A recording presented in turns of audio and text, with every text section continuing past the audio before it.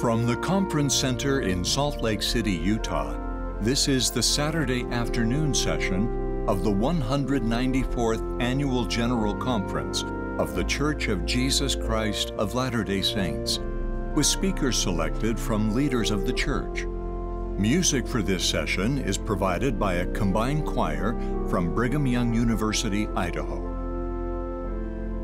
This broadcast is furnished as a public service by Bonneville Distribution. Any reproduction, recording, transcription, or other use of this program without written consent is prohibited. Elder Gary E. Stevenson of the Quorum of the 12 Apostles will conduct this session.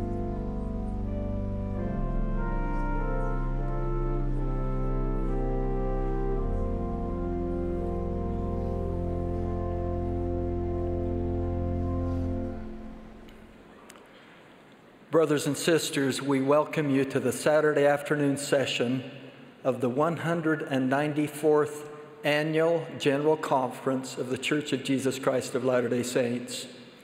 President Russell M. Nelson has asked me to conduct this session. We extend our greetings to all who are in attendance or who are participating by means of television, radio, or the internet. We likewise welcome those who are viewing the proceedings in stake centers in various parts of the world where conference is being carried by satellite transmission. The music for this session will be provided by a combined choir from Brigham Young University, Idaho, under the direction of Paul Busselberg, Randall Kempton, Ida Ashby, and Atina Coates, with Joseph Peoples and Linda Margetts at the organ. The choir will open this meeting by singing "All Glory, Laud, and Honor." The invocation will then be offered by Elder Ryan K. Olson of the 70.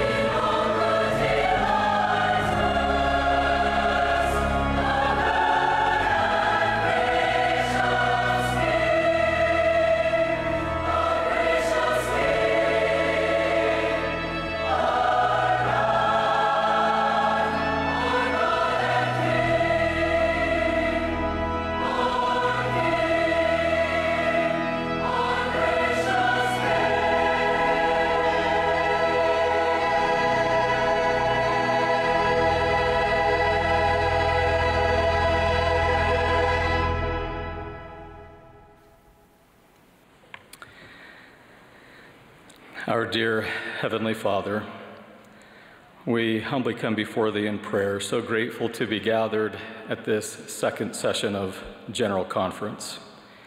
There is no place that we would rather be, and our hearts are filled with joy. We are so very grateful to have President Nielson with us. We pray that he and his family and those who serve with him will know how much we love and sustain and support him, even with all of our hearts. We are grateful for the children of the world and of the church and of our amazing youth of this rising generation. We pray that thou would bless them. We are grateful for our dear missionaries scattered throughout the world, serving in whatever capacity that they have been called to labor. We pray that thou would bless them, to know of our love and appreciation for them, that they will become disciples of thee and of thy Son.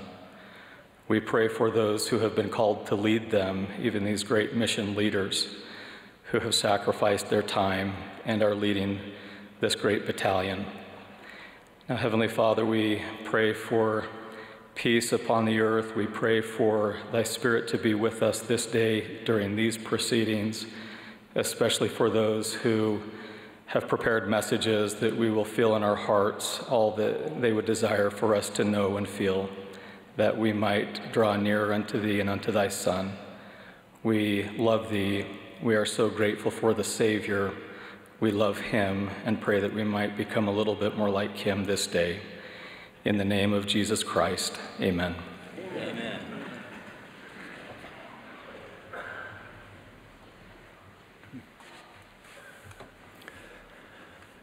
We will now be pleased to hear from Elder David A. Bednar of the Quorum of the 12 Apostles. He will be followed by Elder Massimo De Feo of the 70. After his remarks, the choir will sing, "God loved us, so he sent his Son." We'll then hear from Elder Brent H. Nielson of the Presidency of the 70 and Elder Jose L. Alonso of the 70.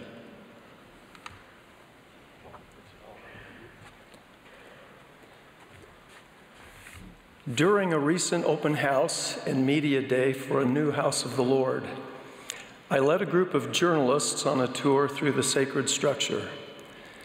I described the purposes of temples in the Church of Jesus Christ of Latter-day Saints and responded to their many excellent questions.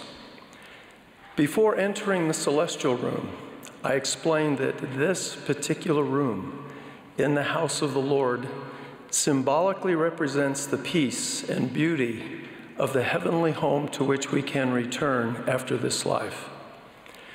I indicated to our guests that we would not speak while in the celestial room, but I would be happy to answer any questions after we move to the next stop on the tour. After exiting the celestial room, and as we gathered at the next location, I asked our guests if they had any observations they wanted to share. One of the journalists said with great emotion, "I have never experienced anything like that in my life. I did not know quiet like that existed in the world. I simply did not believe such stillness was possible." I was struck by both the sincerity and the starkness of this person's statement. And the journalist's reaction highlighted one important aspect of stillness, overcoming and tuning out the commotion of our external environment. As I later pondered the journalist's comment and reflected on the often hectic pace of our modern lives, the busyness, noise, diversions, distractions, and detours that so often seem to demand our attention, a scripture came to my mind: "Be still and know that I am God." I pray the Holy Ghost will enlighten each of us as we consider a higher and holier dimension of stillness in our lives, an inner spiritual stillness of the soul that enables us to know and remember that God is our Heavenly Father, we are His children, and Jesus Christ is our Savior.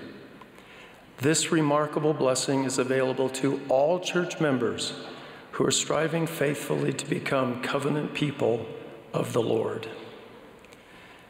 In 1833, the saints in Missouri were the targets of intense persecution. Mobs had driven them from their homes in Jackson County, and some church members had tried to establish themselves in other nearby counties. But the persecution continued, and the threats of death were many. In these challenging circumstances, the Lord revealed the following instruction to the prophet Joseph Smith in Kirtland, Ohio. Therefore, let your hearts be comforted concerning Zion, for all flesh is in mine hands. Be still and know that I am God. I believe the Lord's admonition to be still entails much, much more than simply not talking or not moving. Perhaps his intent is for us to remember and rely upon him and his power at all times and in all things and in all places that we may be in. Thus, be still may be a way of reminding us to focus upon the Savior unfailingly as the ultimate source of the spiritual stillness of the soul that strengthens us to do and overcome hard things. True faith is always focused in and on the Lord Jesus Christ, in him as the divine and only begotten Son of the eternal Father, and on him and the redemptive mission he fulfilled. For he hath answered the ends of the law, and he claimeth all those who have faith in him. And they who have faith in him will cleave unto every good thing. Wherefore he advocateth the cause of the children of men. Jesus Christ is our Redeemer, our mediator, and our advocate with the eternal Father, and the rock upon which we should build the spiritual foundation of our lives. Helaman explained, remember that it is upon the rock of our Redeemer, who is Christ, the Son of God, that ye must build your foundation, that when the devil shall send forth his mighty winds, yea, his shafts in the whirlwind, yea, when all his hail and his mighty storm shall beat upon you, it shall have no power over you to drag you down to the gulf of misery and endless woe, because of the rock upon which ye are built, which is a sure foundation, a foundation whereon if men build, they cannot fall. The symbolism of Christ as the rock upon whom we should build the foundation of our lives is most instructive. Please note in this verse that the Savior is not the foundation. Rather, we are admonished to build our personal foundation upon him. The foundation is the part of a building that connects it to the ground. A strong foundation provides protection from natural disasters and many other destructive forces. A proper foundation also distributes the weight of a structure over a large area to avoid overloading the underlying soil and provide a level surface for construction. A strong and reliable connection between the ground and a foundation is essential if a structure is to remain sturdy and stable over time. And for particular types of construction, anchor pins and steel rods can be used to attach the foundation of a building to bedrock, the hard, solid rock beneath surface materials such as soil and gravel. In a similar way, the foundation of our lives must be connected to the rock of Christ if we are to remain firm and steadfast. The sacred covenants and ordinances of the Savior's restored gospel can be compared to the anchor pins and steel rods used to connect a building to bedrock. Every time we faithfully receive, review, remember, and renew sacred covenants our spiritual anchors are secured ever more firmly and steadfastly to the rock of Jesus Christ. Wherefore, whoso believeth in God might with surety hope for a better world, yea, even a place at the right hand of God, which hope cometh of faith, maketh an anchor to the souls of men, which would make them sure and steadfast, always abounding in good works, being led to glorify God. Incrementally and increasingly in process of time, virtue garnishes our thoughts unceasingly. Our confidence waxes stronger and stronger in the presence of God, and the Holy Ghost is our constant companion. We become more grounded, rooted, established, and settled. As the foundation of our lives is built upon the Savior, we are blessed to be still, to have a spiritual assurance that God is our Heavenly Father. We are His children, and Jesus Christ is our Savior. The Lord provides both sacred times and holy places to help us experience and learn about this inner stillness of our souls. For example, the Sabbath is God's day, a sacred time set apart to remember and worship the Father in the name of His Son, to participate in priesthood ordinances, and to receive and renew sacred covenants. Each week we worship the Lord during our home study, and also as fellow citizens with the saints during sacrament and other meetings.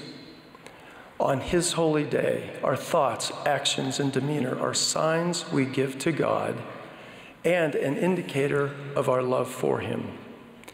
Every Sunday, if we will, we can be still and know that God is our Heavenly Father, we are His children, and Jesus Christ is our Savior. A central feature of our Sabbath worship is to go to the house of prayer and offer up our sacraments upon the Lord's holy day. The houses of prayer in which we gather on the Sabbath are meeting houses and other approved facilities, holy places of reverence, worship, and learning.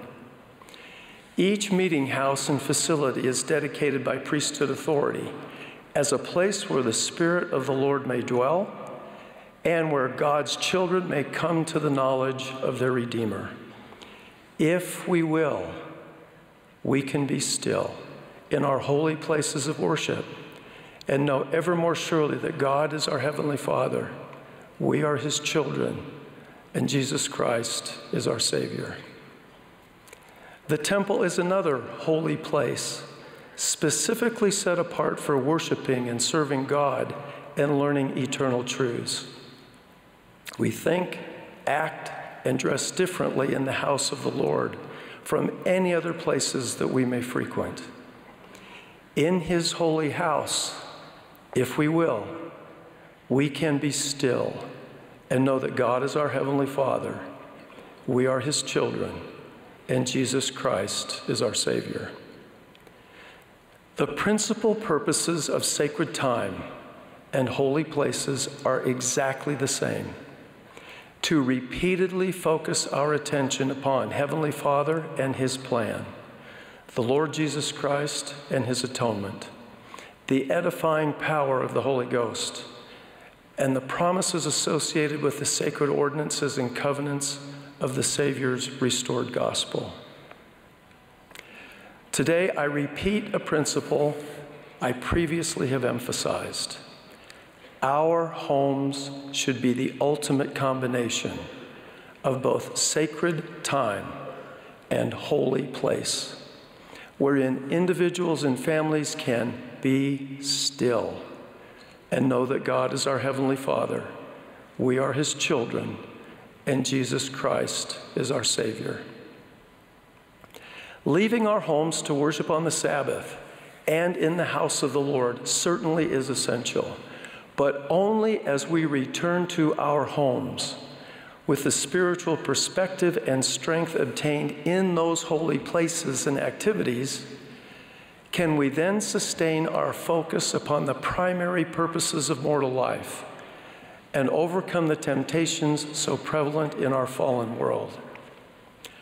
Our ongoing Sabbath, temple, and home experiences should fortify us with the power of the Holy Ghost, with an ongoing and stronger covenant connection to the Father and the Son, and with a perfect brightness of hope in God's eternal promises.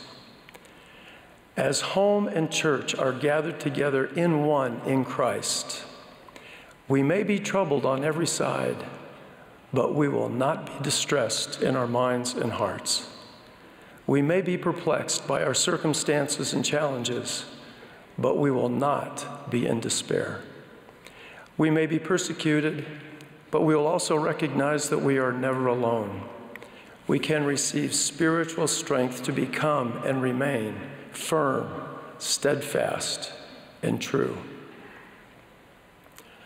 I promise that as we build the foundation of our lives on the rock of Jesus Christ, we can be blessed by the Holy Ghost to receive an individual and spiritual stillness of the soul that enables us to know and remember that God is our Heavenly Father. We are His children. Jesus Christ is our Savior, and we can be blessed to do and overcome hard things. I joyfully witness that God is our Heavenly Father. We are His children. And Jesus Christ is our Redeemer and the rock of our salvation. I so testify in the sacred name of the Lord Jesus Christ. Amen.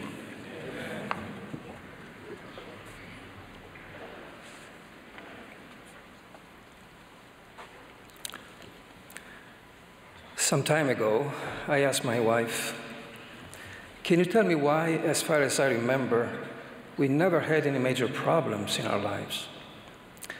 She looked at me and said, "Sure, I'll tell you why we never had any major problems. It's because you have a very short memory." Her quick and smart answer made me realize once again that living the gospel of Jesus Christ does not remove pain and trials, which are necessary to grow. The gospel is not a way to avoid challenges and problems, but a solution to increase our faith and learn how to deal with them. I had a sense of this truth a few months ago when I was walking one day and suddenly my sight became blurry, dark, and wavy. I was scared. Then the doctors told me, if you don't begin treatment immediately, you may lose your sight even in a matter of weeks. I was even more scared. And then they said, you need intravitreal injections right in the eye, wide open eye, every 4 weeks for the rest of your life. That was an uncomfortable wake-up call. Then a reflection came in the form of a question. I asked myself, okay, my physical sight is not good. What about my spiritual vision? Do I need any treatment there? And what does it mean to have a clear spiritual vision? I pondered about the story of a blind man called Bartimaeus, described in the Gospel of Mark. The scripture says, and when he heard that it was Jesus of Nazareth, he began to cry out and say, Jesus, Son of David, have mercy on me. Technically, in the eyes of many, Jesus was just the son of Joseph. So why did Bartimaeus call him Son of David? Simply because he recognized that Jesus was indeed the Messiah, who was prophesied to be born as a descendant of David. It is interesting that this blind man, who didn't have physical sight, recognized Jesus. He saw spiritually what he couldn't see physically, while many others could see Jesus physically, while we're totally blind spiritually. From this story, we learn more about clear spiritual vision. We read, And many charged him that he should hold his peace. But he cried the more a great deal, "Thou, Son of David, have mercy on me." All around him were telling him to be quiet. But he cried even more because he knew who Jesus really was. He ignored those voices and screamed even louder. He acted instead of being acted upon. Despite his limited circumstances, he used his faith to go beyond his limitations. So the first principle we learn is we keep a clear spiritual vision when we focus on Jesus Christ and stay true to what we know to be true. Brothers and sisters, to keep our spiritual side intact, we need to decide not to listen to the voices of the world around us. In this confusing and confused world, we must stay faithful to what we know, faithful to our covenants, faithful in keeping the commandments, and reaffirm our beliefs even stronger, like this man did. We need to cry even louder our testimony of the Lord to the world. This man knew Jesus, stayed faithful to what he believed, and was not distracted by the voices around him. There are many voices today trying to lower our voices as disciples of Jesus Christ. The voices of the world are trying to silence us, but that's exactly why we must declare our testimony of the Savior louder and stronger. Among all the voices of the world, the Lord is counting on me and you to declare our testimonies, to raise our voice, and to become His voice. If we don't do it, who will testify of Jesus Christ? Who will speak His name and declare His divine mission? We have a spiritual charge that comes from our knowledge of Jesus Christ. But what did Bartimaeus do after that? At the Lord's command to rise, he acted again in faith. The scripture says, "And he, casting away his garment, rose and came to Jesus." This humble and faithful man understood that he could rise to a better life at Jesus' command. He knew that he was better than his circumstances. And the very first thing he did when he heard Jesus calling him was to throw away his beggar's coat. Again, he acted instead of being acted upon. He might have thought, "I don't need this anymore. Now that Jesus has come into my life, this is a new day. I'm done with this life of misery. With Jesus, I can start a new life of happiness and joy in Him, with Him, and through Him. And I don't care what the world thinks of me. Jesus is calling me. And He will let me live a new life." What a remarkable change. As he threw away his beggar's coat, he got rid of all excuses. And this is a second principle. We keep a clear spiritual vision when we leave the natural man behind, repent, and begin a new life in Christ. The way to do it is by making and keeping covenants to rise to a better life through Jesus Christ. As long as we make excuses to feel sorry for ourselves, sorry for our circumstances and problems, and for all the bad things happening in our life, and even all the bad people that we think make us unhappy, we keep the beggar's coat on our shoulders. It is true that at times people, consciously or not, hurt us, but we need to decide to act with faith in Christ by removing the mental and emotional coat that we might still wear to hide excuses or sin, and throw it away, knowing that He can and will heal us. There is never a good excuse to say, "I am the way I am because of some unfortunate and unpleasant circumstances, and I cannot change, and I am justified." When we think that way, we decide to be acted upon. We keep the beggar's coat. Acting in faith means to rely on our Savior, believing that through His atonement, we can rise above everything at His command. The third principle is in the last 4 words. He came to Jesus. How could he go to Jesus since he was blind? The only way was to walk towards Jesus by hearing His voice. And this is the third principle.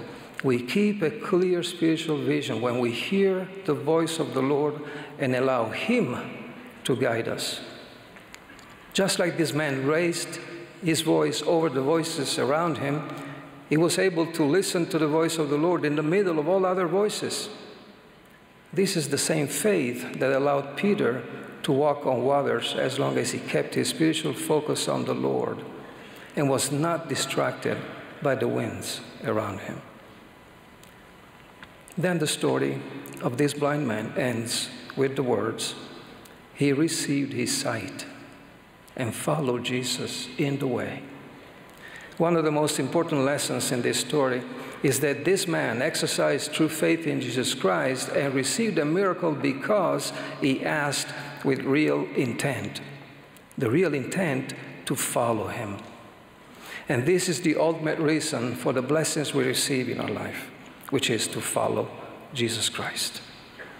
It is about recognizing Him, making and keeping covenants with God because of Him, changing our very nature through Him, and enduring to the end by following Him. For me, keeping a clear spiritual vision is all about focusing on Jesus Christ. So, is my spiritual sight clear as I get my eye injections? Well, who am I to say? But I'm grateful for what I see. I clearly see the hand of the Lord in this sacred work and in my life. I see the faith of many wherever I go who strengthen my own faith. I see angels all around me. I see the faith of many who don't see the Lord physically, but recognize Him spiritually because they know Him intimately.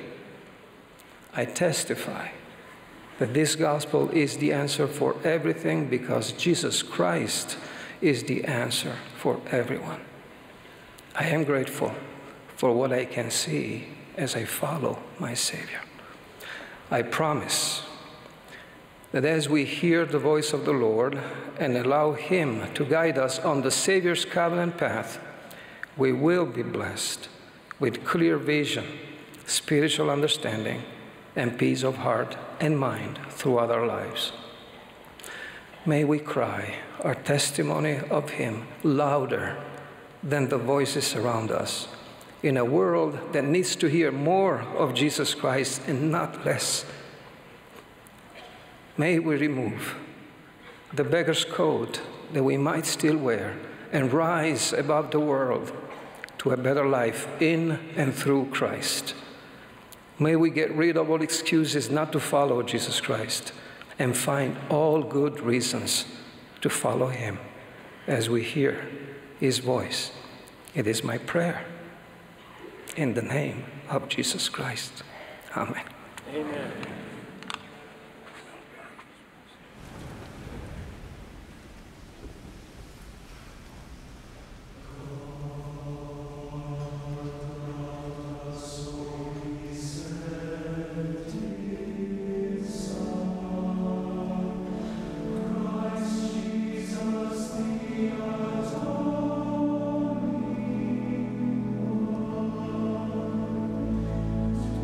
Show us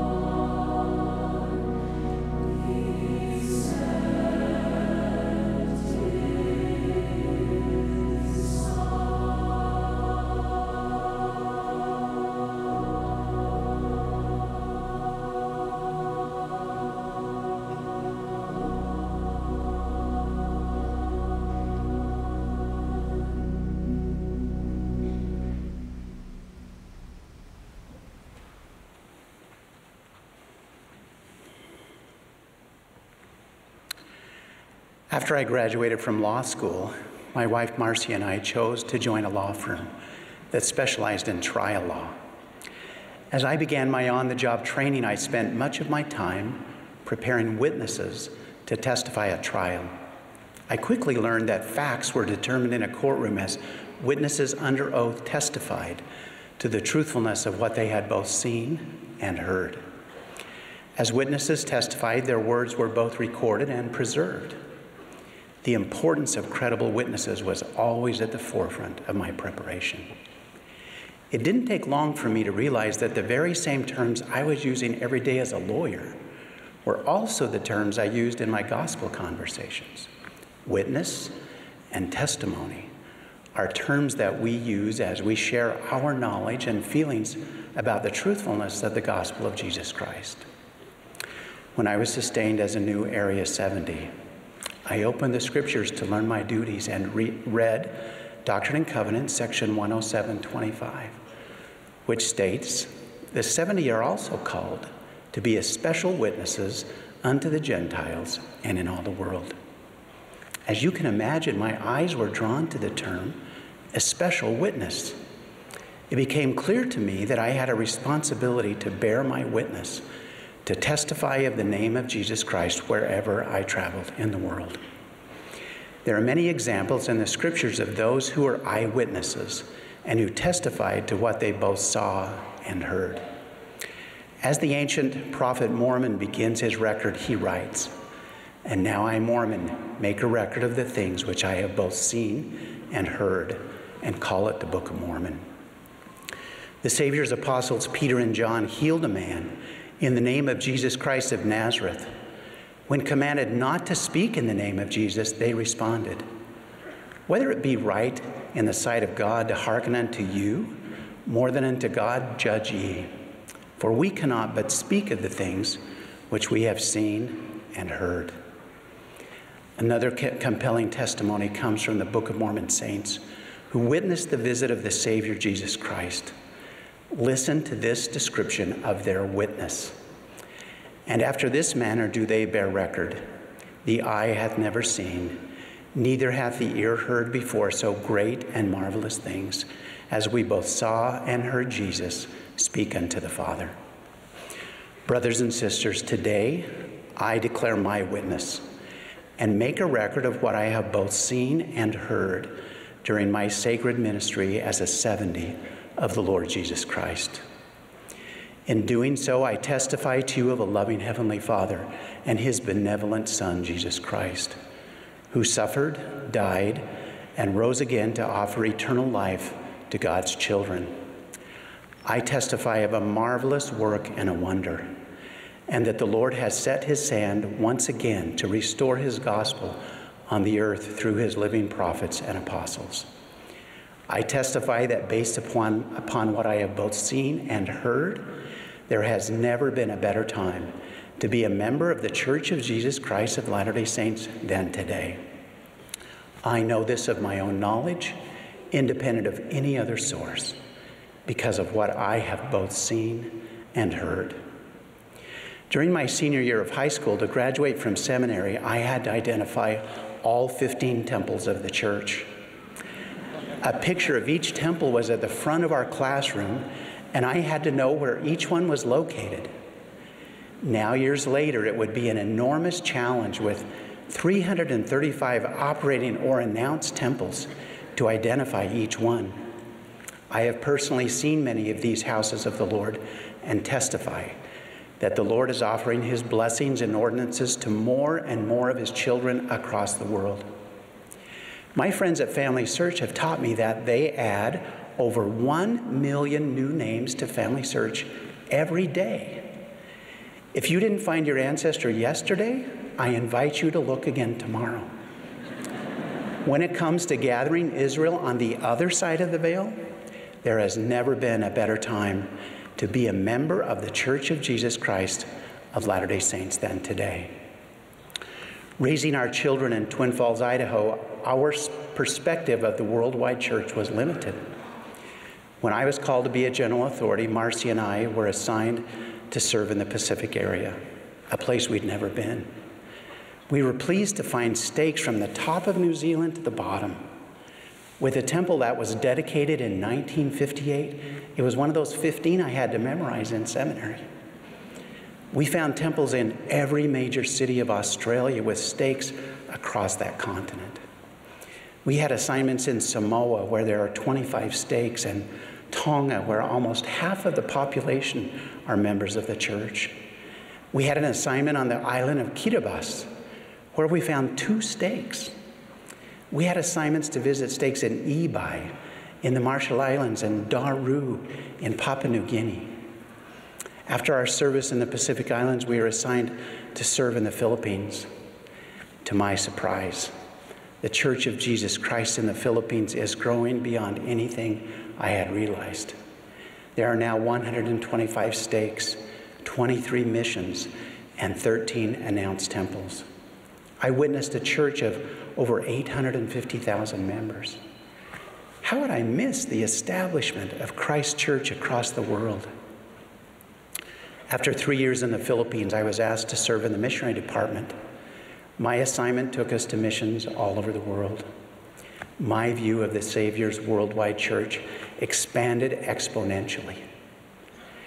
Marcy and I were assigned to visit missions in Asia. We found a beautiful stake center in Singapore with amazing faithful members. We visited members and missionaries in a chapel in Kota Kinabalu, Malaysia. We met missionaries in Hong Kong and participated in a wonderful stake conference with faithful, devoted saints. This experience was repeated as we met missionaries and members across Europe, in Latin America, the Caribbean, and Africa. The Church of Jesus Christ is experiencing tremendous growth in Africa. I am an eyewitness to the ongoing restoration of the gospel of Jesus Christ and the fulfilling of the prophecy of Joseph Smith that the truth of God will go forth boldly, nobly, and independent till it has penetrated every continent, visited every clime, swept every country, and sounded in every ear. Our wonderful missionaries who now cover the globe are 74,000 strong. Working together with members, they baptize over 20,000 people every month. It has recently been 18, 19, and 20-year-old young men and young women who, with the help of the Lord, have produced this mighty miracle of gathering.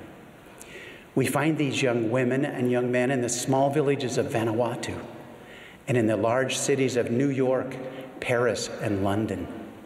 I have watched them teach about the Savior in remote congregations in Fiji and larger gatherings in places like Texas, California, and Florida. You will find missionaries in every corner of the earth speaking 60 different languages and fulfilling the Savior's great commission in Matthew 28, "Go ye therefore and teach all nations, baptizing them in the name of the Father and of the Son and of the Holy Ghost." I honor the past and current missionaries of the church and remind our rising generation of President Russell M. Nelson's invitation to come and gather Israel. I testify today that I have observed this profound restoration of the Savior's gospel with my own eyes and heard it with my own ears. I am a witness of God's work across the world. There has never been a better time to be a member of the Church of Jesus Christ of Latter-day Saints than today. Perhaps the most inspiring miracle of the restoration that I have witnessed is you, the faithful members of the church in every land. You, the Latter-day Saints, are described by Nephi in the Book of Mormon as he saw our day and testified.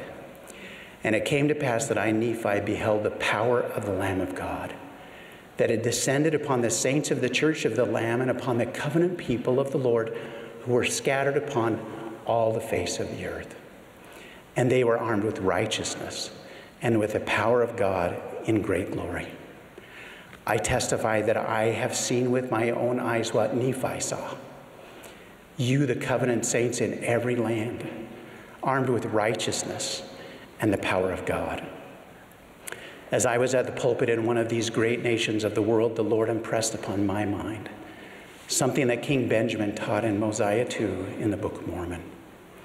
Brent, I would desire that ye should consider on the blessed and happy state of those that keep the commandments of God.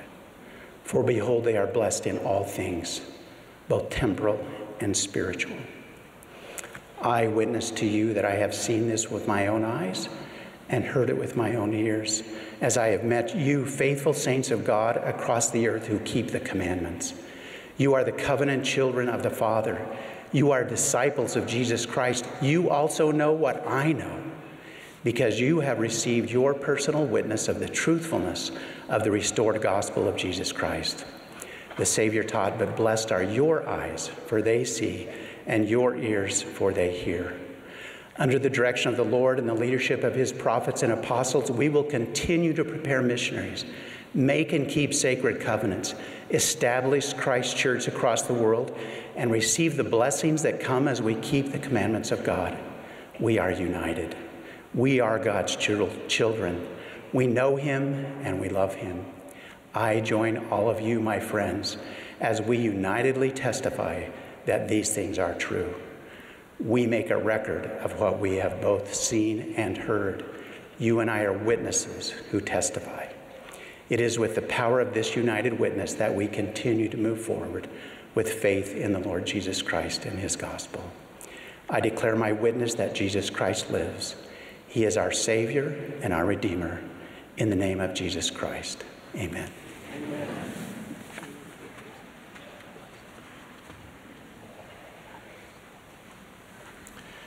As we journey through mortality, we are at times beset by trials, the severe pain of the loss of loved ones, the arduous fight against illness, the sting of injustice, the harrowing experiences of harassments or abuse, the shadow of unemployment, familial tribulations, the silent cry of loneliness, or the heart-rending consequences of armed conflicts. In such moments, our souls yearn for refuge. We seek earnestly to know, where may we find the balm of peace? In whom can we place our trust to help us with the confidence and strength to surmount these challenges? Who possesses the patience, the encompassing love, and the omnipotent hand to uplift and sustain us? The profound questions of the soul, those that surface in our darkest hours and highest trials, are addressed through the unwavering love of Jesus Christ. In him and through the promised blessings of his restored gospel, we find the answers we seek. It is through his infinite atonement that we are offered a gift beyond measure, one of hope, healing, and the assurance of his constant, enduring presence in our lives. This gift is available to all who reach out with faith, embracing the peace and redemption he so freely offers. The Lord extends his hand to each of us, a gesture that is the very essence of his divine love and kindness. His invitation to us transcends a simple call. It is a divine pledge, reinforced by the enduring power of his grace. In the scriptures, he lovingly assured us, "Come unto me, all ye that labor and are heavy laden, and I will give you rest. Take my yoke upon you and learn of me, for I am meek and lowly in heart, and ye shall find rest unto your souls. For my yoke is easy, and my burden is light." The clarity of his invitation, "Come unto me and take my yoke," affirms the profound nature of his promise, a promise so vast and complete that it embodied his love, offering us a solemn warranty: "Ye shall find rest." As we diligently seek spiritual guidance, we embark on a deeply transformative odyssey that strengthens our testimony. Comprehending the vastness of our Heavenly Father's and Jesus Christ's perfect love, our hearts are filled with gratitude, humility, and a renewed desire to pursue the path of discipleship. President Russell M. Nielson taught that when the focus of our lives is on God's plan of salvation and Jesus Christ and his gospel, we can feel joy regardless of what is happening or not happening in our lives. Joy comes from and because of him. Alma, speaking to his son Helaman, declared, "And now, O my son Helaman, behold, thou art in thy youth, and therefore I beseech of thee that thou wilt hear my words and learn of me. For I do know that whosoever shall put their trust in God shall be supported in their trials, and their troubles, and their afflictions, and shall be lifted up at the last day." Helaman, speaking to his sons, taught about this eternal principle of putting the Savior at the center of our lives. Remember that it is upon the rock of our Redeemer, who is Christ, the Son of God, that ye must build your foundation. In Matthew 14, we learn that after hearing John the Baptist's death, Jesus sought solitude. However, a large crowd followed him. Moved by compassion and love, and not allowing his grief to distract him from his mission, Jesus welcomed them, healing the sick among them. As evening approached, the disciples faced a daunting challenge: a multitude of people with scant food available. They proposed that Jesus send the crowd away to procure food. But Jesus, with high love and high expectations, asked the disciples to feed them instead. While the disciples were preoccupied with the immediate challenge, Jesus demonstrated his trust and love for his Father, coupled with an unwavering love for the people. He directed the crowd to sit on the grass, and taking only 5 loaves and 2 fish, he chose to give thanks to his Father, acknowledging God's provision over his authority and power. After he gave thanks, Jesus broke the bread, and the disciples distributed to the people. Miraculously, the food not only sufficed, but was abundant, with 12 baskets of leftovers. The group fed included 5,000 men, along with women and children. This miracle teaches a profound lesson. When confronted with challenges, it's easy to become engrossed in our difficulties. However, Jesus Christ exemplified the power of focusing on his Father, offering gratitude and acknowledging that solutions to our trials do not always lie with ourselves, but with God. When we encounter difficulties, we naturally tend to concentrate on the obstacles we face. Our challenges are tangible and command our attention, yet the principle of surmounting them is in our focus. By placing Christ at the core of our thoughts and deeds, we align ourselves with his outlook and strength. This adjustment does not discount our struggles. Instead, it helps us to navigate through them under divine guidance. As a result, we discover solutions and support that arise from a higher wisdom. Adopting this Christ-centric perspective empowers us with the fortitude and insight to turn our trials into victories, reminding us that with the Savior, what seems like a major problem can become a pathway to greater spiritual progress.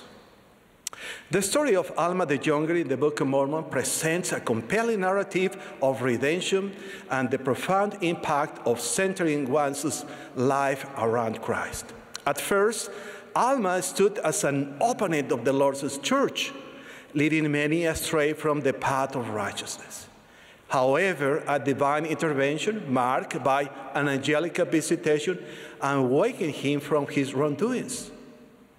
In his darkest hour, tormented by guilt and desperate to find a way out of his spiritual anguish, Alma remembered his father's teachings about Jesus Christ and the power of his atonement.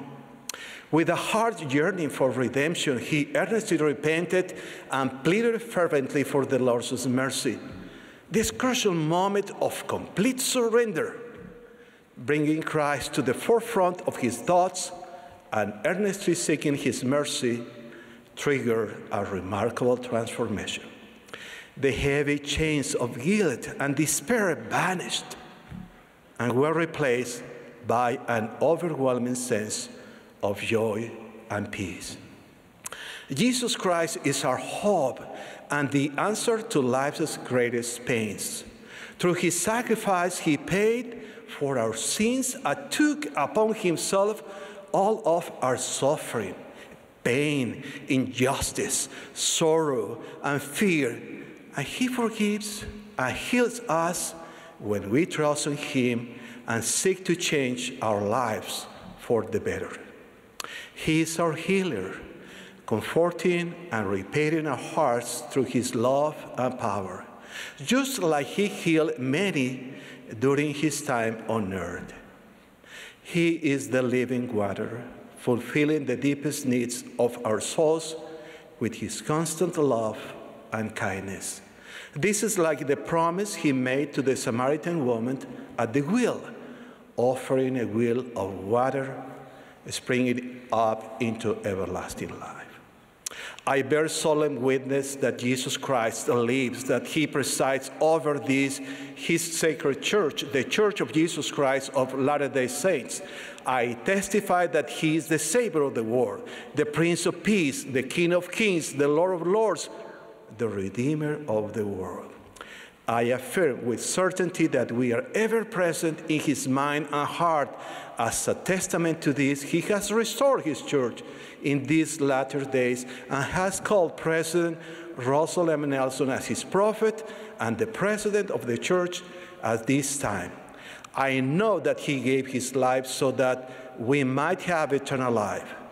As we strive to place him at the center of our lives, revelations unfold to us, his profound peace envelops us, and his infinite atonement brings about our forgiveness and healing.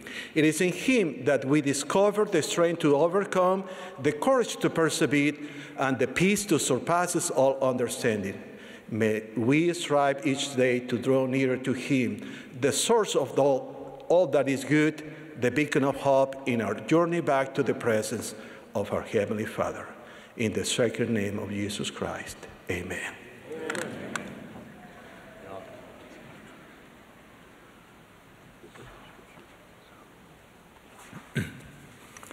As directed, the congregation will join the choir in singing Praise to the Lord, the Almighty.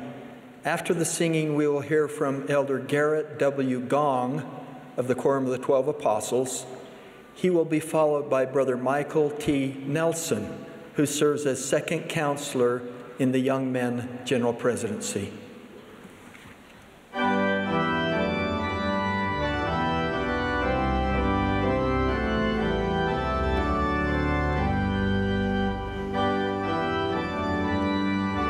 This is the Saturday afternoon session of the 194th Annual General Conference of the Church of Jesus Christ of Latter-day Saints.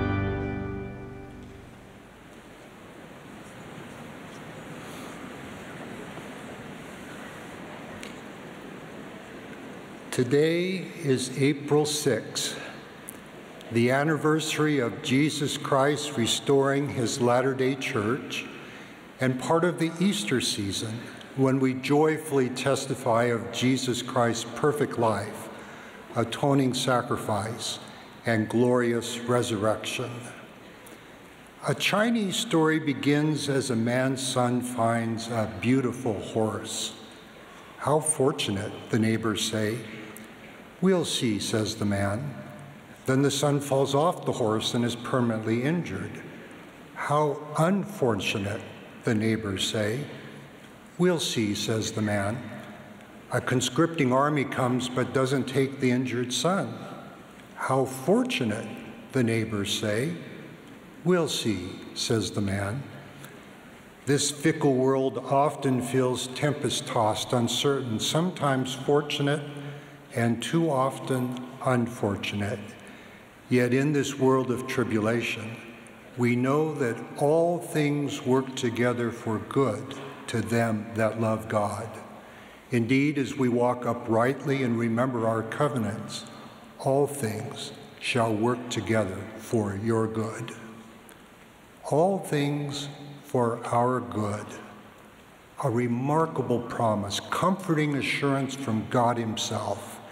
In a miraculous way, the purpose of creation and the nature of God is to know beginning and end, to bring about all that is for our good, and to help us become sanctified and holy through Jesus Christ's grace and atonement.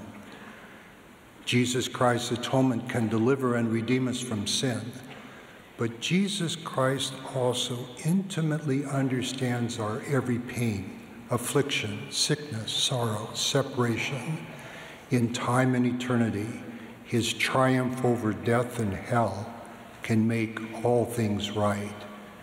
He helps heal the broken and disparaged, reconcile the angry and divided, comfort the lonely and isolated, encourage the uncertain and imperfect, and bring forth miracles possible only with God.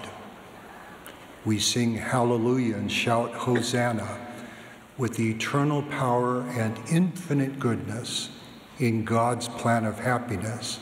All things can work together for your good. We can face life with confidence and not fear. Left on our own, we may not know our own good. When I choose me, I'm also choosing my own limitations, weaknesses, inadequacies. Ultimately, to do the most good, we must be good. Since none save God is good, we seek perfection in Jesus Christ. We become our truest, best selves only as we put off the natural man or woman and become a child before God. With trust and faith in God, trials and afflictions can be consecrated for our good. Joseph, sold into Egypt in slavery, later saved his family and people. The prophet Joseph Smith's incarceration in Liberty Jail taught him, "Fishing shall give thee experience and shall be for thy good." Lived with faith, trials and sacrifices we would never choose can bless us and others in ways never imagined. We increase faith and trust in the Lord that all things can work together for our good as we gain eternal perspective, understand our trials may be but for a small moment, recognize affliction can be consecrated for our gain, acknowledge accidents, untimely death, debilitating illness, and disease are part of mortality, and trust loving Heavenly Father does not give trials to punish or judge. He would not give a stone to someone asking for bread, nor a serpent to one asking for a fish. When trials come, often what we most want is for someone to listen and be with us. In the moment, cliché answers can be unhelpful, however comforting their intent. Sometimes we yearn for someone who will grieve, ache, and weep with us. Let us express pain, frustration, sometimes even anger, and acknowledge with us there are things we do not know. when we trust God in his love for us, even our greatest heartbreaks can in the end work together for our good. I remember the day I received word of a serious car accident which involved those I love. At such times in anguish and faith, we can only say with Job, "The Lord gave, and the Lord hath taken away. Blessed be the name of the Lord." Across the worldwide church, some 3,500 stakes and districts and some 30,000 wards and branches provide refuge and safety. But within our stakes and wards, many faithful families and individuals confront difficult challenges, even while knowing that, without yet knowing how, things will work together for our good. In Huddersfield, England, Brother Samuel Bridgestock was diagnosed with stage 4 cancer shortly before the calling of a new stake president. Given his dire diagnosis, he asked his wife, Anna, why he would even go to be interviewed. Because, Sister Bridgestock said, you're going to be called a stake president. Initially given a year or two to live, President Bridgestock, who is here today, is now in his 4th year of service. He has good and hard days. His stake is rallying with increased faith, service, and kindness.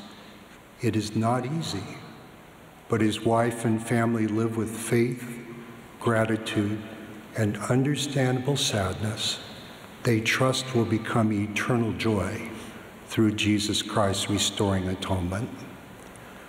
When we are still, open, and reverent, we may feel the beauty, purpose, and serenity of the covenant belonging the Lord offers.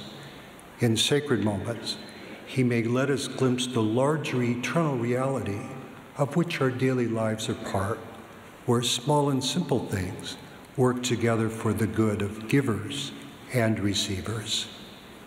Rebecca, the daughter of my first mission president, shared how the Lord answered her prayer for comfort with an unexpected opportunity to answer someone else's prayer.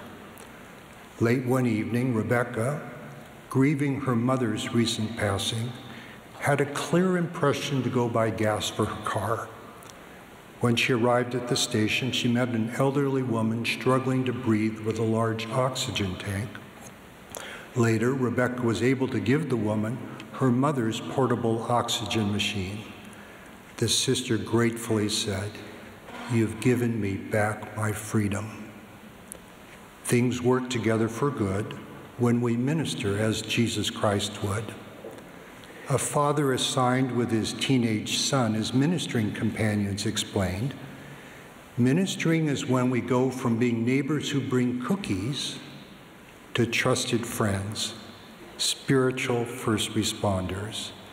Covenant belonging in Jesus Christ comforts, connects, consecrates. Even in tragedy, spiritual preparation may remind us Heavenly Father knew when we felt most vulnerable and alone. For example, a family whose child was taken to the hospital later found comfort in remembering the Holy Ghost had whispered in advance what to expect. Sometimes the larger eternal reality the Lord lets us feel includes family across the veil. A sister found joy in conversion to Jesus Christ's restored gospel. Yet 2 traumas had deeply impacted her life: seeing a boating accident and tragically losing her mother who had taken her own life. Yet this sister overcame her fear of water enough to be baptized by immersion. And on what became a very happy day, she witnessed someone acting as proxy for her deceased mother be baptized in the temple. Temple baptism healed my mother, and it freed me, the sister said. It was the first time I felt peace since my mother passed away. Our sacred music echoes his assurance that all things can work together for our good. Be still, my soul. Thy God doth undertake to guide the future as he has the past. Thy hope, thy confidence, let nothing shake. All mysterious shall be bright at last. Come, come, ye saints, no toil nor labor fear, but with joy wend your way. Though hard to you this journey may appear, grace shall be as your day. And should we die before our journey's through, happy day, all is well. The Book of Mormon is evidence we can hold in our hand that Jesus is the Christ and God fulfills his prophecies.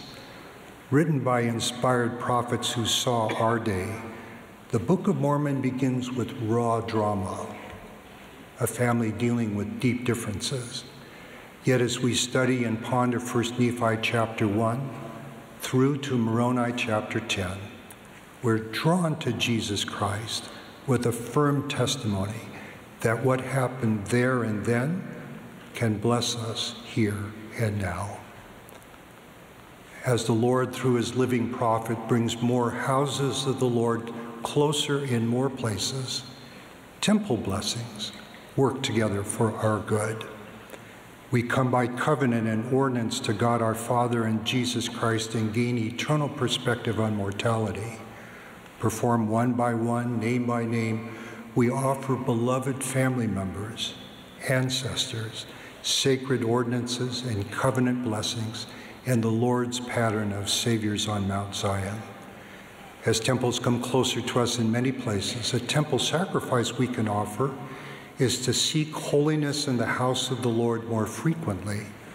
For many years, we have saved, planned, and sacrificed to come to the temple. Now, as circumstances permit, come even more often to the Lord in his holy house. Let regular temple worship and service bless, protect, and inspire you and your family, the family you have, or the family you will have and become someday. Also, where your circumstances permit, please consider the blessing of owning your own temple clothes. A grandmother from a humble family said of anything in the world, what she most wanted were her own temple clothes. Her grandson said, Grandma whispered, I will serve in my own temple clothes, and after I pass away, I will be buried in them. And when the time came, she was. As President Russell M. Nelson teaches, everything we believe and every promise God has made to his covenant people come together in the temple. In time and eternity, the purpose of creation and the nature of God himself are to bring all things together for our good. This is the Lord's eternal purpose. It is his eternal perspective. It is his eternal promise. When life is cluttered and purpose isn't clear, when you want to live better but don't know how, please come to God our Father and Jesus Christ. Trust they live, love you, and want all things for your good. I testify they do, infinitely and eternally. In the sacred and holy name of Jesus Christ, amen. Amen.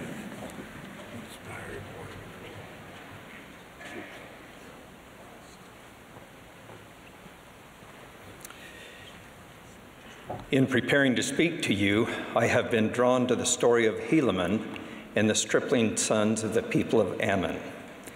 I have felt the power of the Book of Mormon prophets teaching parents, bishops, and ward members through studying this account. Helaman was a man that the young Ammonites could trust. He helped them develop and mature in righteousness. They knew and loved him and would that he should be their leader. Helaman loved these young men like sons and saw their potential. Elder Dale G. Rendlin taught that to effectively serve others, we must see them through Heavenly Father's eyes. Only then can we begin to comprehend the true worth of a soul. Only then can we sense the love that Heavenly Father has for all his children. Bishops today are blessed with discernment to see the divine identity of the youth in their care. Helaman numbered the young men in his care. He prioritized building strong relationships with them. At a critical time when life and death hung in the balance, Helaman and his young warriors lost track of the army pursuing them. Helaman counseled with the youth. Behold, we know not, but they have halted for the purpose that we should come against them. Therefore, what say ye, my sons? These faithful young men responded, Father, behold, our God is with us, and he will not suffer that we should fall. Then let us go forth. The day was won as Helaman supported these young men in their resolve to act. The young Ammonites had a great cause and were valiant in the support of the people. This little force, led by Helaman, spread great hopes and much joy into the hearts of the experienced Nephite armies. Bishops today can lead their uniquely gifted youth in blessing the ward and gathering Israel. President Nielson has taught that this is the mission for which they were sent to earth. Like these young Ammonites who were true at all times in whatsoever thing they were entrusted, Helaman faithfully followed his leaders. No matter the challenge or setback, Helaman always remained fixed with the determination to advance their purpose. When he was directed to march forth with his little sons, he obeyed. The youth today are blessed as bishops follow the guidance of our leaders to counsel with the ward young women presidents. Stake presidents ensure that bishops and young women presidents are instructed in fulfilling their responsibilities for the youth. Helaman honored covenants. When Ammon taught the gospel to the parents of the stripling young men, they embraced it with open hearts. They were so committed to their new life of righteous discipleship that they made a covenant to lay down the weapons of their rebellion. The only thing that caused them to consider breaking this covenant, going back to their familiar past of fighting, was seeing the Nephites in danger. The Ammonites wanted to help these people who had offered them a safe home. Helaman, along with others, persuaded them to keep their covenant never to fight. He trusted more in the strength that God would provide than in the strength these Ammonites could have provided with their swords and arrows. When Helaman and his young warriors faced daunting challenges, Helaman was resolute. Behold, it mattereth not. We trust God will deliver us. In one instance, on the verge of starving to death, their response was to pour out their souls in prayer to God, that he would strengthen them and deliver them. And the Lord did visit them with assurances that he would deliver them because of their exceeding faith in that which they had been taught to believe. We learn from Helaman that these young men were supported by their parents. These faithful parents knew they had the primary responsibility for teaching their children. They taught their children to keep the commandments and walk uprightly before God. Their mothers taught them that if they did not doubt, God would deliver them. Their fathers set a powerful example of covenant making. These former warriors knew the horrors of battle. They entrusted their inexperienced sons to Helaman's care and supported them by sending many provisions. Helaman wasn't alone as he served his young army. He had people around him who he turned to for support and guidance. He reached out to Captain Moroni for help, and it came. No one serving in the Lord's kingdom serves alone. The Lord has blessed us with wards and stakes. Through his restored organization, we have the resources, wisdom, and inspiration to meet any challenge. A bishop provides guidance for the ward through councils. He promotes quarterly ministering interviews and then encourages the Elders Quorum and Relief Society to fulfill their responsibility of ministering to families. These presidencies take the lead in assessing needs and finding inspired solutions. Stake presidents offer support by instructing the Elders Quorum and Relief Society presidencies in these responsibilities. The needed guidance for leaders and parents is found in the Gospel Library and the Gospel Living apps. In these inspired resources, we can find the scriptures, teachings of modern prophets, and the General Handbook. The Youth tab in the Gospel Library has many resources for quorum and class presidencies, and the Strength of Youth, a guide for making choices. As all members of the ward study these inspired sources and seek guidance from the Spirit, everyone will be directed by the Lord in strengthening the youth. The entire ward will be blessed and strengthened as members focus on the rising generation. Despite our imperfections and shortcomings, Heavenly Father invites each of us through the companionship of His Spirit to reach out to others. He knows that we grow and are sanctified as we follow the promptings of the Holy Ghost. It doesn't matter that our efforts are imperfect. When we partner with the Lord, we can trust that our efforts will be in line with what He would do for the youth. By following the direction of the Holy Ghost and reaching out to the youth, we become witnesses of Heavenly Father's love in their lives.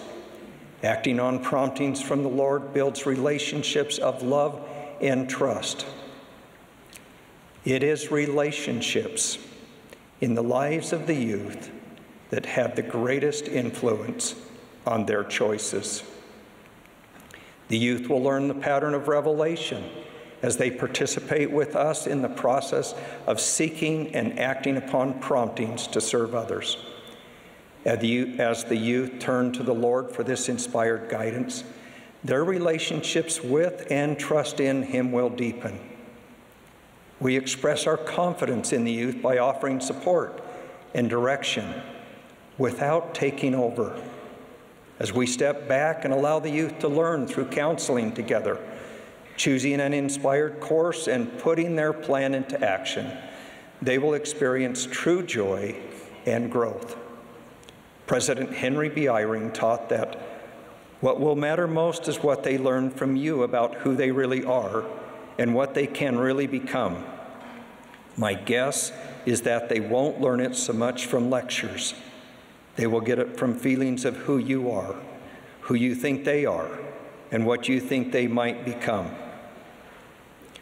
Our youth amaze us with their courage, their faith, and their abilities. As they choose to be fully engaged disciples of Jesus Christ, His gospel will be etched upon their hearts. Following Him will become a part of who they are, not just what they do. Helaman helped the young Ammonites to see how a valiant disciple of Jesus Christ lived. We can be powerful examples to the youth of how disciples of Christ live today. Faithful parents are praying for these examples in the lives of their children. No program can replace the influence of loving, covenant-keeping adults. As the president of the priest quorum, the bishop can set an example for the youth of how to be a loyal husband and loving father through protecting, providing, and presiding in righteous ways. Bishops with a laser-like focus on the youth will have an influence that will last for generations. The youth today are among Heavenly Father's most noble spirits. They were among the stalwart defenders of truth and agency in the premortal world. They were born in these days to gather Israel through their powerful witness of the Lord Jesus Christ. He knows each one of them and knows their great potential. He is patient. As they grow, He will redeem and protect them. He will heal and guide them. He will inspire them. We, their parents and leaders, have been prepared to support them. We have the Savior's church to assist us as we raise the next generation. I bear witness that Christ's church, restored through the prophet Joseph Smith and led today by President Russell M. Nelson, is organized to help the youth fulfill their great purpose in these latter days. In the name of Jesus Christ, amen. Amen.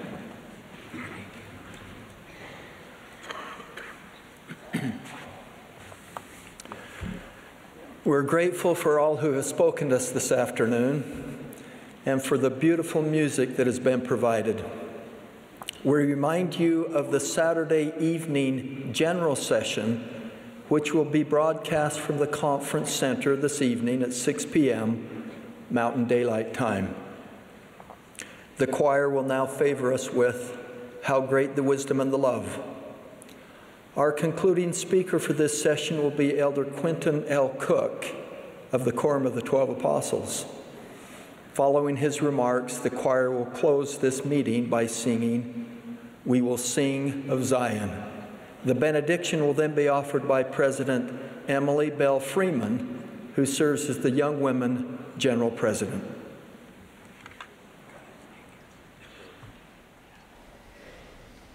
Oh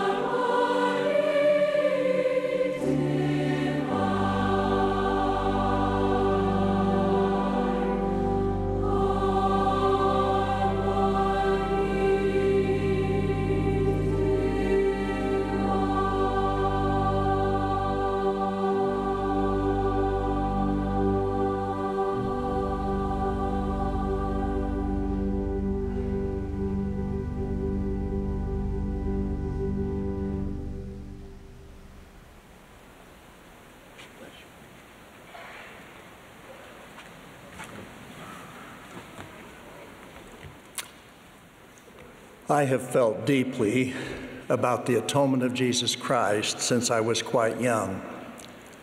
But the reality of the Savior's atonement came home to me when I was 25.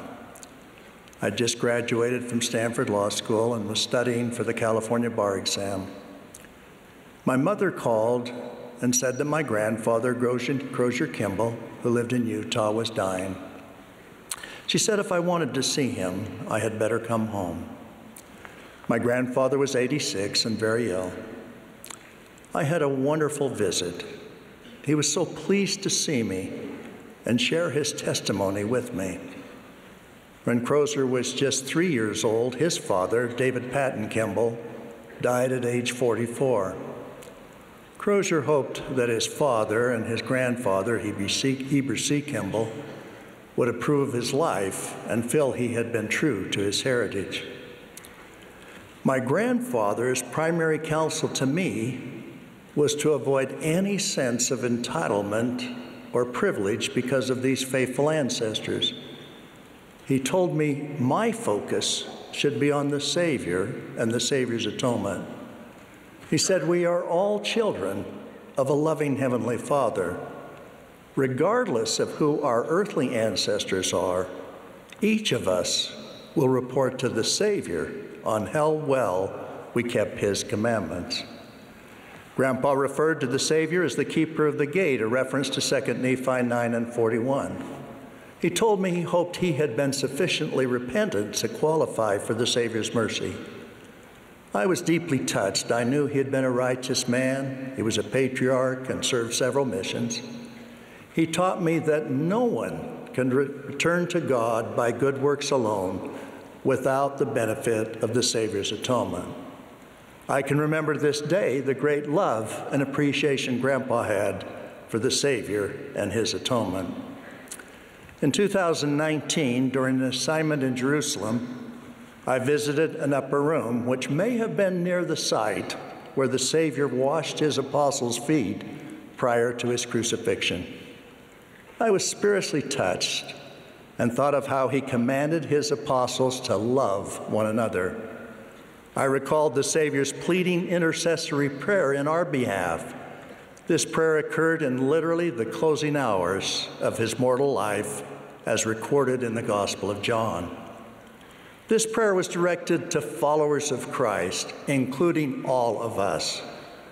In the Savior's petition to his Father, he pleaded, quote, that they may be one, as thou, Father, art in me, and I in thee, that they also may be one in us. The Savior then continues, and the glory which thou gavest me, I have given them, that they may be one, even as we are one. Oneness is what Christ prayed for prior to his betrayal and crucifixion. Oneness with Christ and our Heavenly Father can be obtained through the Savior's atonement. The Lord's saving mercy is not dependent on lineage, education, economic status, or race. It is based on being one with Christ and his commandments. The prophet Joseph Smith and Oliver Cowdery received the revelation on church organization and government in 1830, soon after the church was organized. What is now Section 20 was read by the prophet Joseph at the first church conference and was the first revelation approved by common consent. The content of this revelation is truly remarkable. It teaches us the significance and role of the Savior and how to access his power and blessings through his atoning grace. The prophet Joseph was 24 years old and had already received numerous revelations and completed the translation of the Book of Mormon by the gift and power of God. Both Joseph and Oliver are identified as ordained apostles, thus having authority to preside over the church. Verses 17 through 36 contain a summary of essential church doctrine, including the reality of God, the creation of mankind, the fall, and Heavenly Father's plan of salvation through the atonement of Jesus Christ. Verse 37 contains the essential requirements for baptism into the Lord's church. Verses 75 through 79 set forth the sacrament prayers we utilize every Sabbath. The doctrine, principles, sacrament, and practices that the Lord established through Joseph Smith, the prophet of the Restoration, are truly seminal. The requirements for baptism, while profound, are uniquely simple. They primarily include humility before God, a broken heart and contrite spirit, repenting of all sins, taking upon us the name of Jesus Christ, enduring to the end, and showing by our works that we have received of the Spirit of Christ. It is significant that all the qualifications for baptisms are spiritual. No economic or social attainment is necessary. The poor and the rich have the same spiritual requirements. There are no race, gender, or ethnicity requirements. The Book of Mormon makes it clear that all are invited to partake of the Lord's goodness, black and white, bond and free, male and female. All are alike unto God. The Lord declared, "All men are privileged, the one like unto the other, and none are forbidden." Given our likeness before God, it makes little sense to emphasize our differences. Some have wrongly encouraged us to imagine people to be much more different from ourselves and from each other than they actually are. Some take real but small differences and magnify them into chasms. In addition, some have wrongly assumed that because all people are invited to receive His goodness and eternal life, there are no conduct requirements. However, the Scriptures attest that all accountable persons are required to repent of sins and keep His commandments. The Lord makes it clear that all have moral agency and are free to choose liberty and eternal life through the great mediator of all men, and hearken unto His great commandments, and be faithful unto His words, and choose eternal life. To receive the blessings of the Savior's atonement, we must affirmatively exercise our moral agency to choose Christ and obey His commandments. During my life, the meaning of agency and free will has been dissected and debated. There have been and continue to be many intellectual arguments on these topics. On the recent cover of a major university alumni publication, a prominent biologist professor asserts, "There's no room for free will."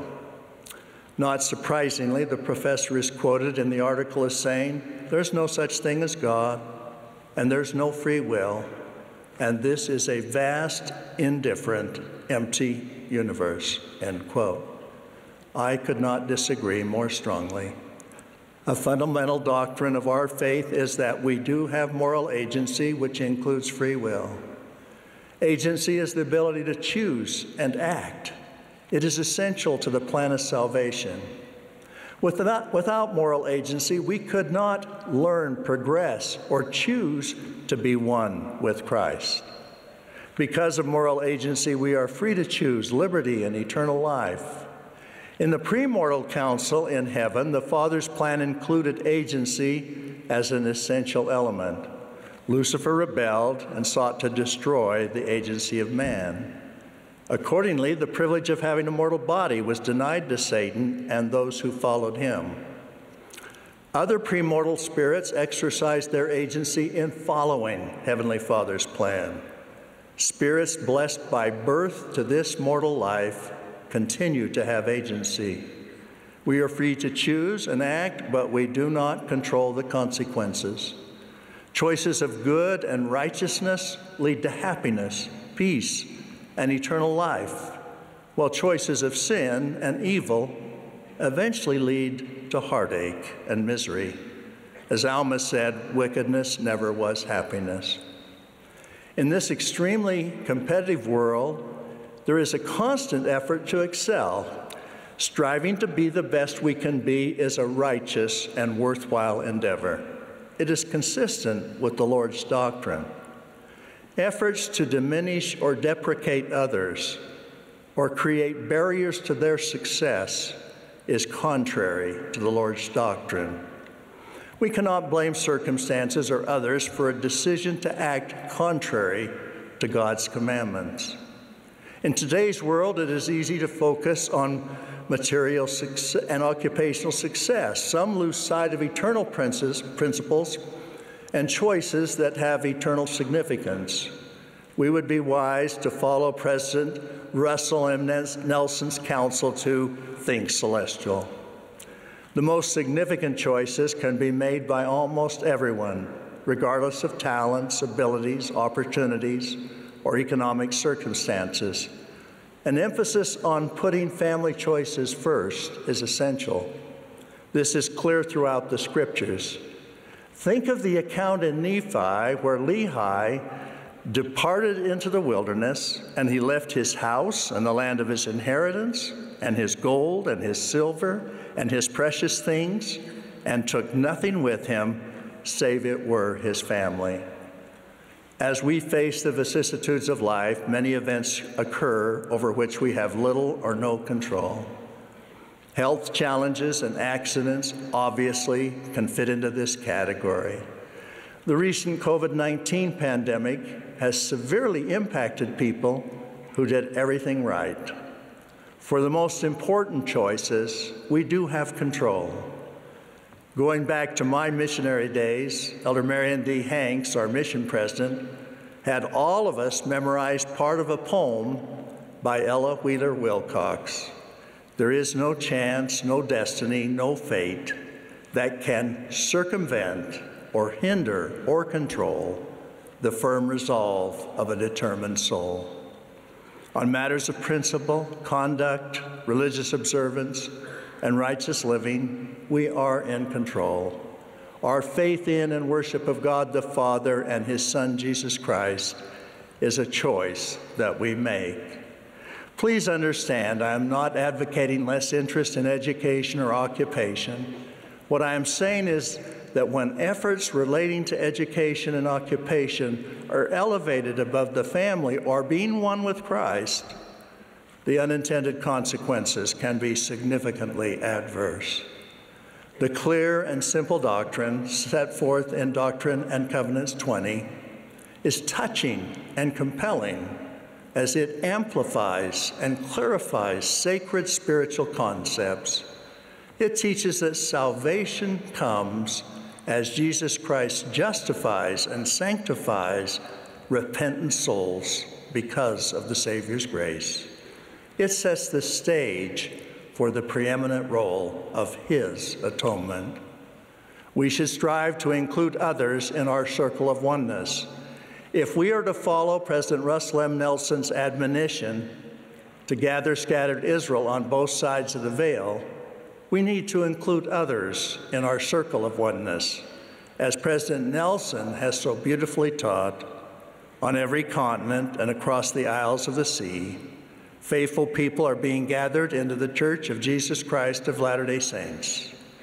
Differences in culture, language, gender, race, and nationality fade into insignificance as the faithful enter the covenant path and come unto our beloved Redeemer, end quote.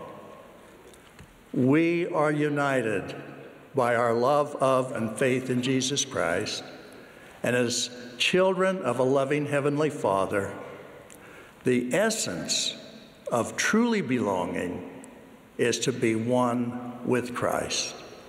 The ordinances of baptism and the sacrament set forth in Doctrine and Covenants 20, together with our temple covenants, unite us in special ways and allow us to be one in every eternally significant way and to live in peace and harmony.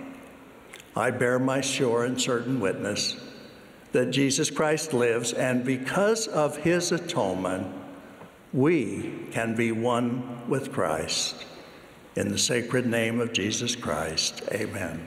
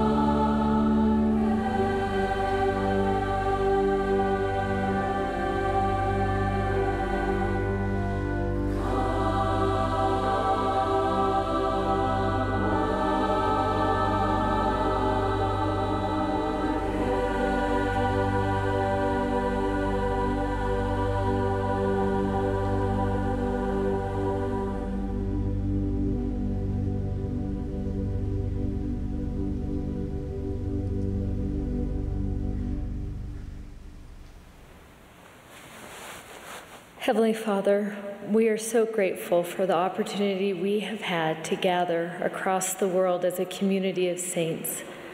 We're grateful for the strength that comes when righteous people gather together. We are so grateful for the words that we heard from this pulpit today. We are so grateful for our prophet. We love him. We're grateful for the opportunity we have had to be with him today.